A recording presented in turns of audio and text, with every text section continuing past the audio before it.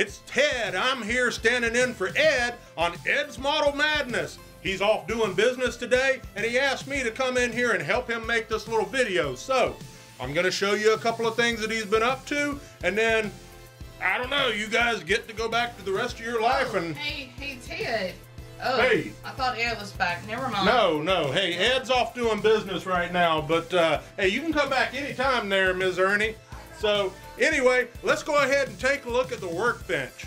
Okay, guys and gals, so Ed's been really busy. He's done a little bit of work this week, but not a whole bunch. But let's go ahead and show you what we've got done here. And we're looking at the SMWG Cancer Awareness build.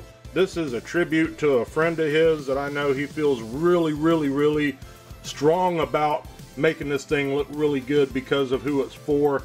But he's been working here. You can see he's got the headlight assemblies kind of done. He's got the engine kind of done. I think he showed that to you once before. I thought it was really cool that he did that that little oil dipstick on the side. I mean, Ed's really good at this stuff. I mean, I could never do this. But anyway, so we got these little round things here. Brake rotors and calipers, I think is what he said those were. I don't know a whole lot about cars, but get in there and turn the key and have fun. But he did get the wheels done this week. He got them painted up, and he actually mocked up the car, kind of set it out, you know, for me to come in and talk to you real quick about. But he got the rear wing on it this week, and he said something about he was going to go ahead and coat it with future. He's going to take it to the future. I don't know what that means. Maybe you guys out there know what that is. He's also been working on a Snap-tite Camaro over here. He's been, this is like the third paint job on this car, and you can see the silver didn't turn out too well. He said he was going to try something a little different on this one, since this is the third time he's tried to paint it, and he keeps getting this same result. It's just not looking really good. Nothing like the other one. I mean, this black one over here, this thing looks awesome. I'd drive that one any day. That one, I don't know if I'd be seen in that. But anyway, he did go up to Hobby Lobby, and he got a couple of other things, and he wanted me to show that to you real quick. He got this this metal tubing. It's 3 different sizes, 3 different diameters. And he said something about he was going to use that to make exhaust tips out of. So I can't wait to see exactly how he's going to do that. And the other thing was, he said he found this really cool carbon fiber decal.